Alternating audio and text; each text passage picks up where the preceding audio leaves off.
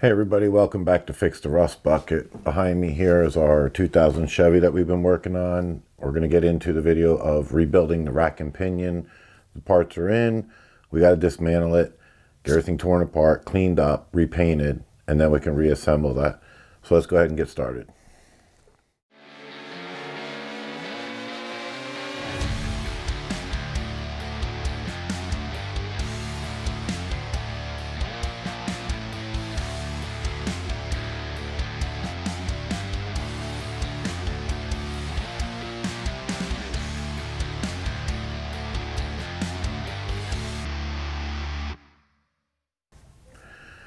All right, so the first thing we're going to do is remove the outside rack boots to get access to our inner tie rods. To remove them, you have one clamp up here and then another clamp on the end. This little clamp on the end is real easy to remove. It's a squeeze clamp. You can slide it off. Let me get the jam nut off the end of this.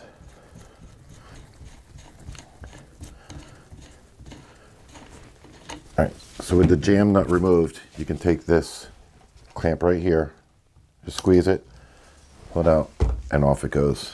Same thing on the other side. Pull it off and it's out of the way. These here, you can just cut off, snap them out, and they'll come off.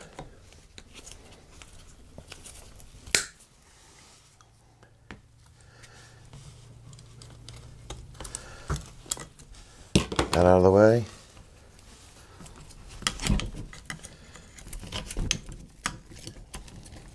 And with that one out of the way, we can go ahead and start to remove the boots. Now this line right here is just an air transfer tube to equalize the air as you're turning the wheel left and right. Equalizes the air in the boots.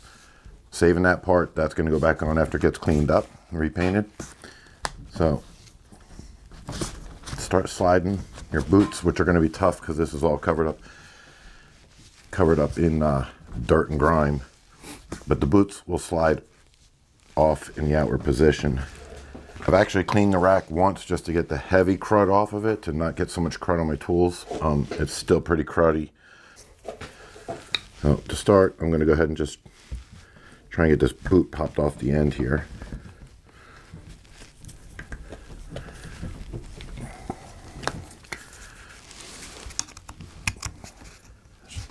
A lot of crud and junk.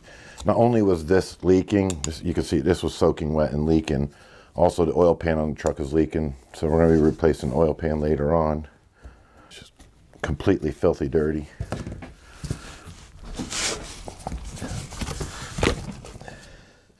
With that boot popped off, you can see the seals are gone underneath.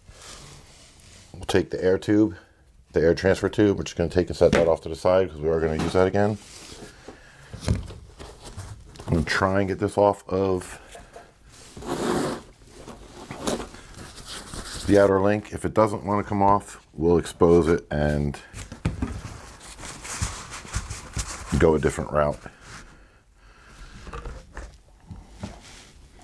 See what happens.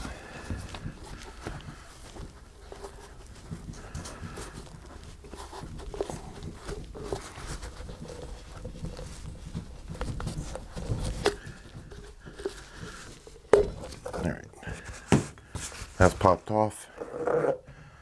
Slide that out of the way. And put this off to the side since it's still leaking quite a bit of fluid.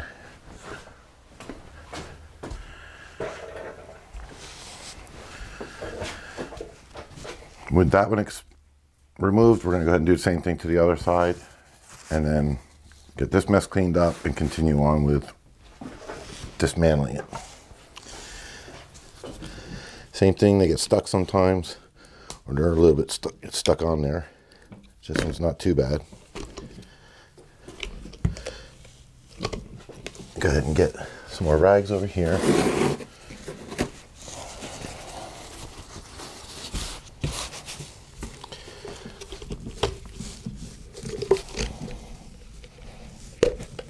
Pop that one off. Again, we'll take this boot over, let it sit and drain. Now with those two removed, it's exposed the inside where the outer boot, or excuse me, the inside where the inner rod meets. So let's get the tools for that and get this disassembled now as well.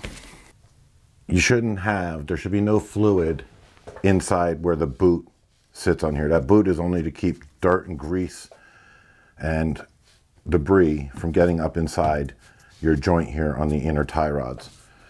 So we had fluid on both sides, more on this side than that side. The seals are gone, but we're going to go ahead and continue now with tearing everything down. To get the inner tie rods out, we have to remove both of these sleeves to slide them back over. And with them slid back over, we can access to remove the inner rods. So they are not sliding off. Oh. Now they don't want to slide off, so we're going to go ahead and tap them off.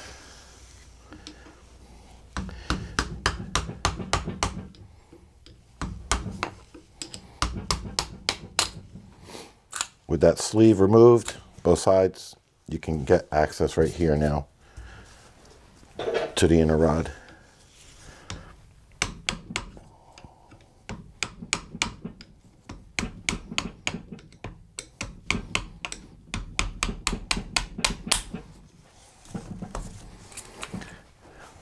With those removed, now we've dismantled, or we've taken it apart from the vehicle so it's not mounted to the frame, which is going to make it a little more difficult to spin these. So I'm going to try this with a extension to hold the rack in position, keep it from spinning so much.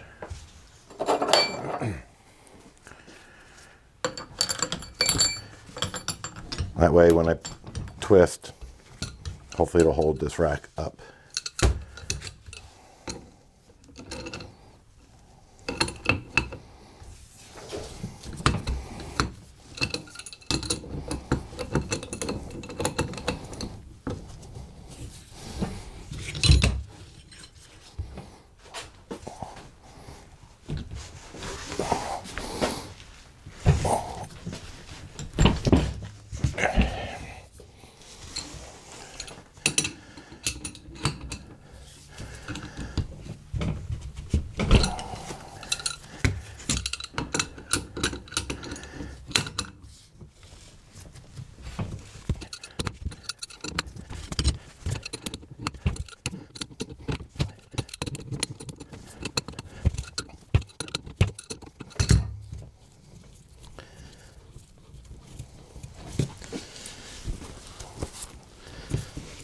That's one side.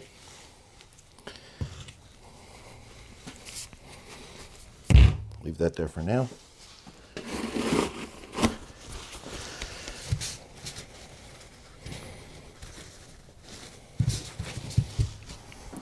Let's go to the other side and do the same thing and remove this one.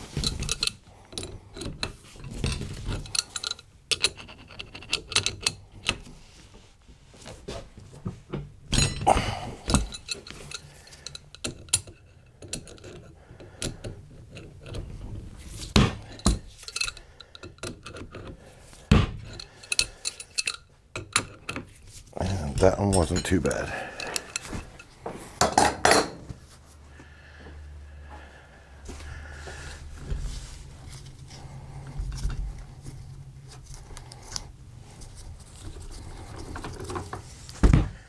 All right, with those two removed, we'll move on to taking the lines off. I'm gonna get a drain pan and drain out the rest of the fluid inside here. We're going to go ahead and now remove the two transfer lines. These move the power steering fluid that comes in here. They move through the piston inside here. Depending if you're turning left or right, it equalizes and pushes that fluid in the right direction. Go ahead and remove these. Got the drain pan here because I am sure they're going to leak if all the fluid didn't leak out into the boots.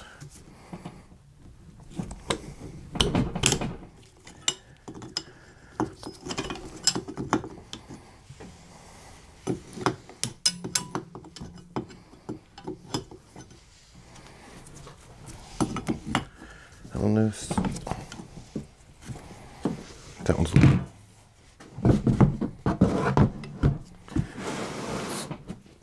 do this the smart way.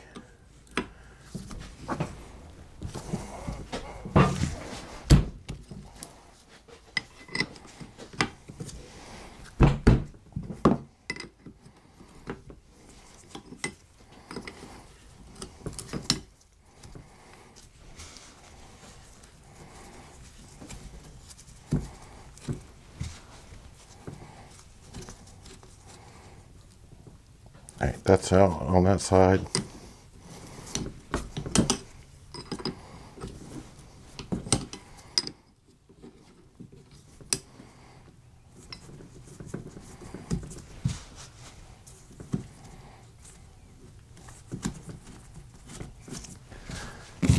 I'll finish loosening these up.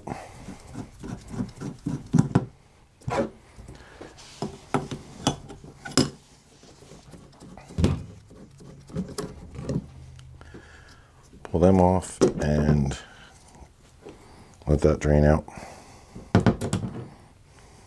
All right, so with the hoses removed, we're going to go ahead and remove the lock nut, the rack screw, the inner parts inside, which will be the spring and rack guide and all that. Get that out of the way, and then continue working on pulling the rest of this apart with the dust boot.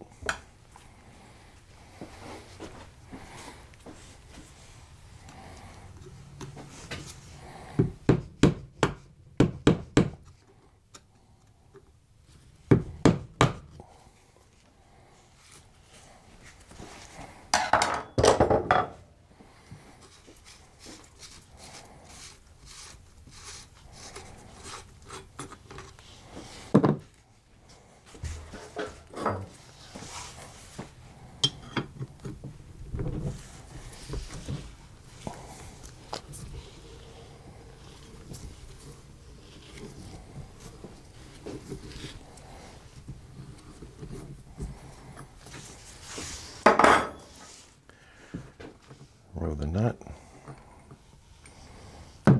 spring inside,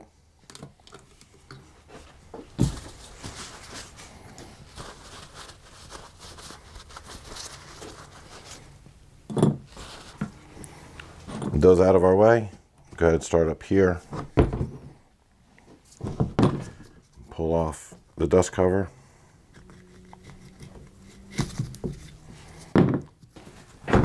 All right, with the right points on my tool, go ahead and try this again and get this removed, the C-clip removed from here.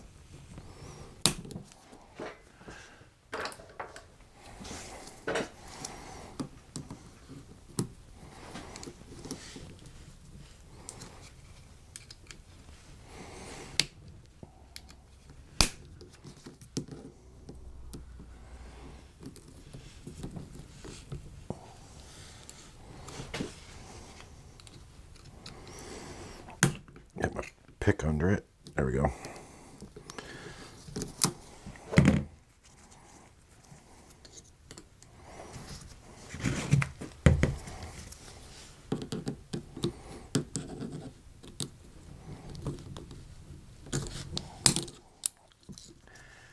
And get that out of the way.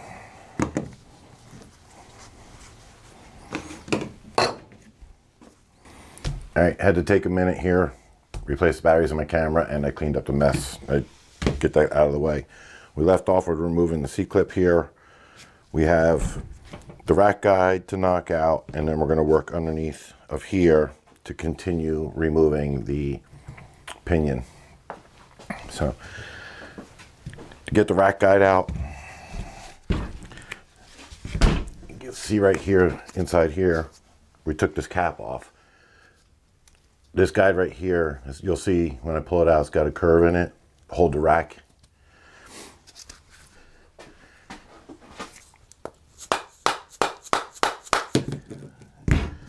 And that comes off, which is fine. Try to, there it goes.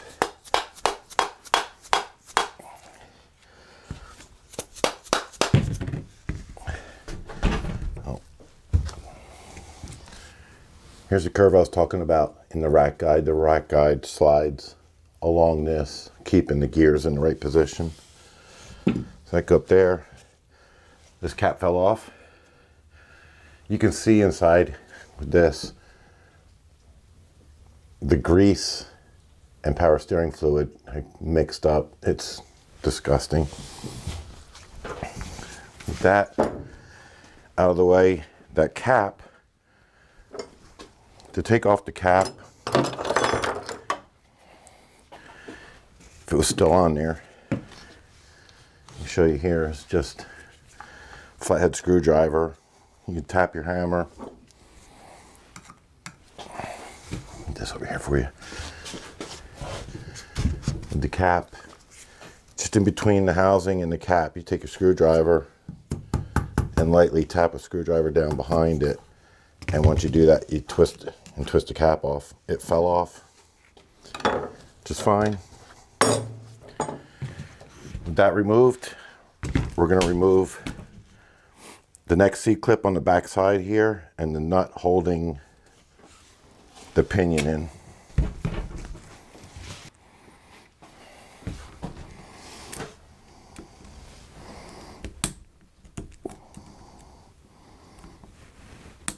Squeeze that, get that to pop loose.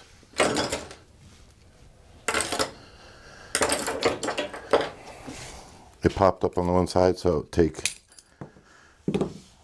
was easy enough. Took my pick and knocked it out.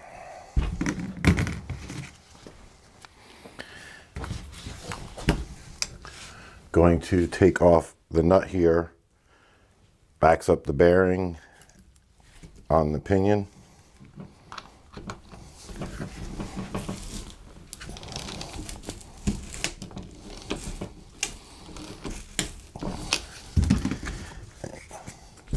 So pull this cap off. That one doesn't matter.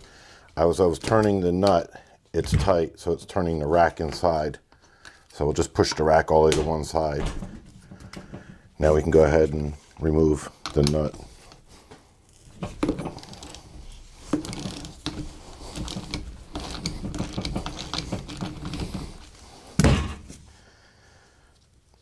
Nut comes off. Backside, got that cap. Everything is so sticky from the grease and everything. That cap's off. We're gonna go ahead and just pull this cap off too so we don't damage that.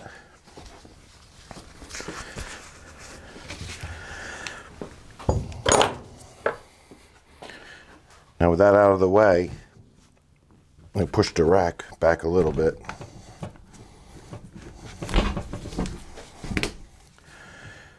I'm going to take my dead blow hammer and try and knock the pinion out of the housing here.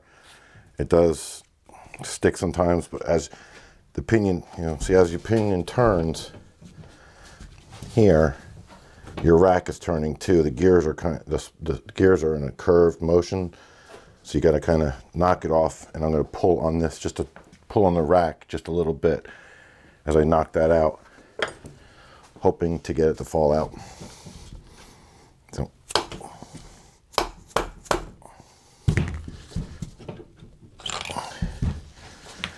with that out, here's the curved gears. This stuff is so slick and slimy. There's the curved gears, as I was saying. So I was spinning it as I was pulling the rack and spinning this and hitting the back side of this to pull the pinion out. Set that off to the side as well.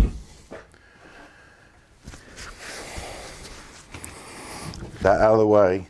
You're not gonna be able to see it in the camera right now, but deep down inside here, right where this part of the housing and that part of the housing indentation are, there's a seal down inside there that will have to get pulled out.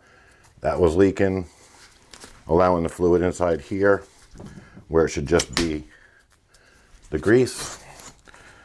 And I'm not gonna be able to show you either, but on this side here, you'll see when I pull this out, there's a piston in, well, it's not a piston, but another part in a seal on the rack, keeping the fluid in between the end here and the end here. There's another seal down here, which was also, I guess, probably leaking, letting fluid in there. With the pinion out, we can go ahead and start working on, I'll get that bearing out later as well. We're going to start working on getting the rack out of the whole housing itself.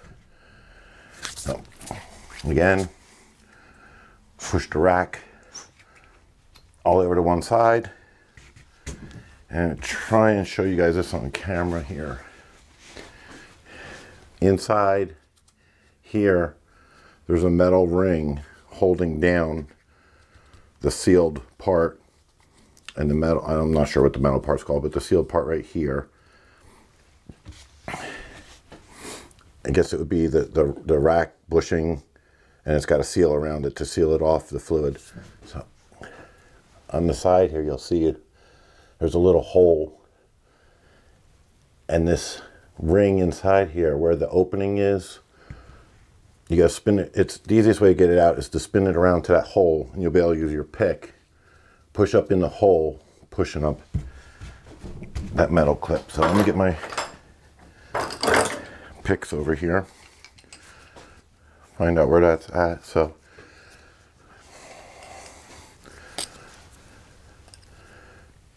the broken open end of the open end of the thing is, the clip is right there, and the hole's over here. So I'm going to try and push that around to that opening. You'll see what I'm talking about.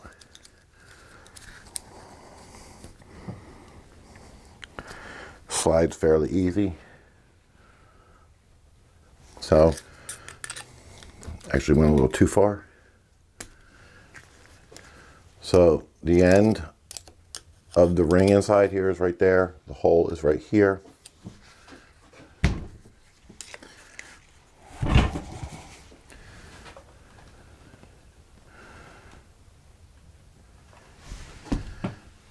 That hole right there, and then just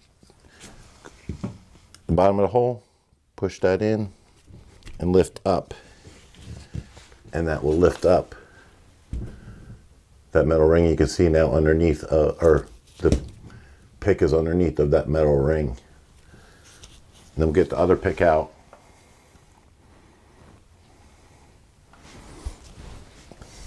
Just pick that up and lift it up and out.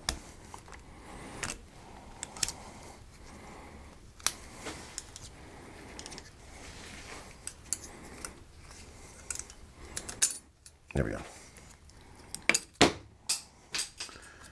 So that's out. Now with that removed, we should be able to pull the rest of the rack, I believe, where I'm at. Yeah, with that out, we pull the rack out.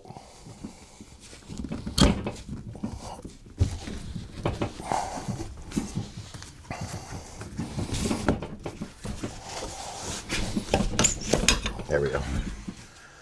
Pull the rack out of the housing. Here's the seal and the bearing I was talking about. The bearing that slides inside with the rack, going back and forth. This is the piston, if you want to call it. The fluid's on either side, and the seal.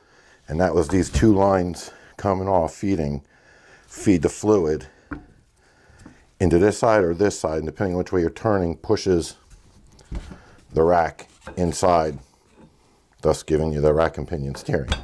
This seal right here wasn't leaking too bad. This boot wasn't too wet over here, but everything's still getting replaced. Now, that's it for disassembling this. This is completely taken apart, except for, I do the two bushings still, but everything is taken apart except for the bearing here, which I'm going to knock out in a minute. The seal I was telling you about buried down in here, keeping the fluid above and where the lines are only, not allowing the fluid down into this area. This seal, I'm not going to be able to show you. There's just no way to see it down in there. That's 14 inches down in there, I guess, or so. But we'll have to reach down inside there, pull that seal out, and replace that seal with a new one as well. But before we do that, take a look at the rack. I wanted to see if any teeth had been damaged, and I also wanted to look at the pinion.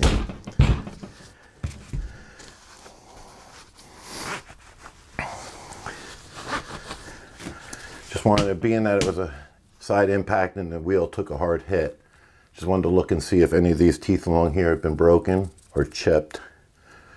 And honestly,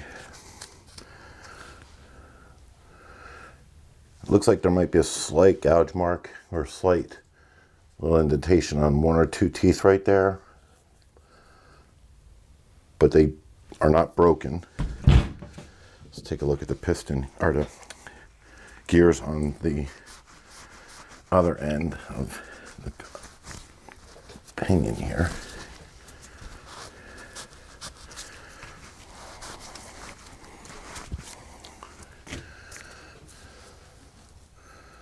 And they don't seem to be damaged either.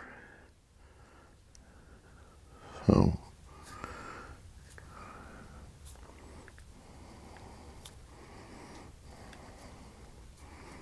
no, they seem to be pretty good as well. So the inside of the rack and pinion did not take a hard hit to where it got damaged. Thank goodness the inner tie rod on the passenger side, which was on this side, thank goodness that gave before too much pressure came in, breaking all of this stuff. So set that off to the side. The only thing left to do will be now to do the bushings and the seals, which I'm not going to be able to film because you're not going to be able to see them. Get the bushings pushed out, and then we're going to take this and get this cleaned up.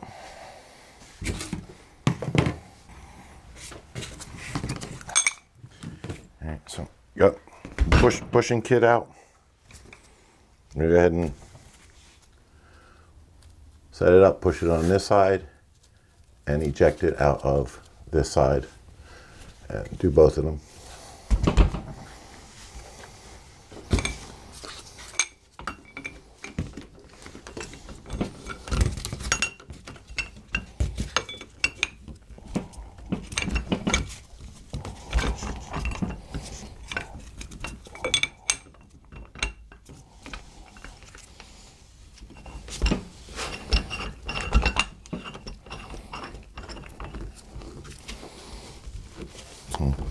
Show you in a minute here. I didn't show you, I should have just showed you this bushing kit. So this cup resting up against the C here is opened enough on the inside to allow the bushing to be pushed. Push the bushing out from this side here, and the bushing will fall down or come down into this cup here, and then we'll be able to take that back apart and get the bushing out. So, righty tighty. These shouldn't be in too hard because this was covered with so much fluid. They're probably gonna, yeah, they're slipping right out, it looks like.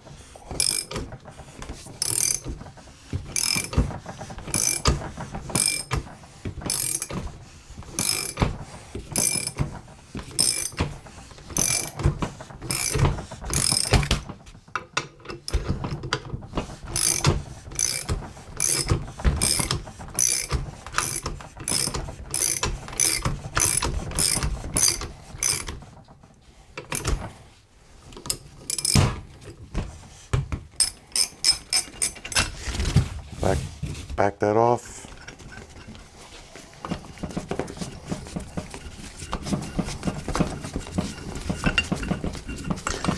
Out of the way. So this is just a cup to house the. It's just a cup with different tiers on it to house. There's the ring I was telling you about, the cup, and the bushing fits inside. There's a couple different kinds that you have depending on your bushing size.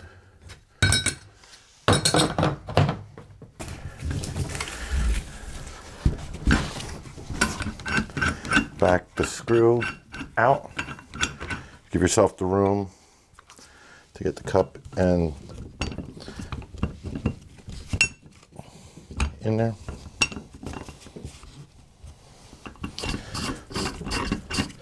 Tighten it up a little bit. Lift up and get the bearing in the center of the cup.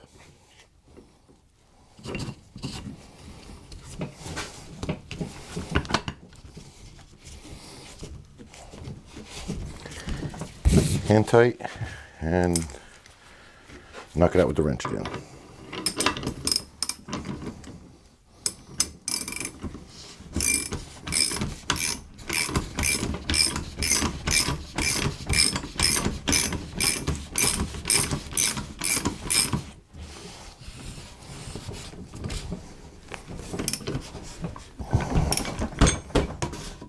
That one came all the way out perfect.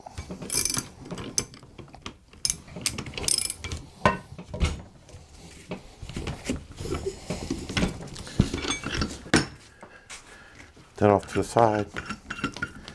Unscrew this.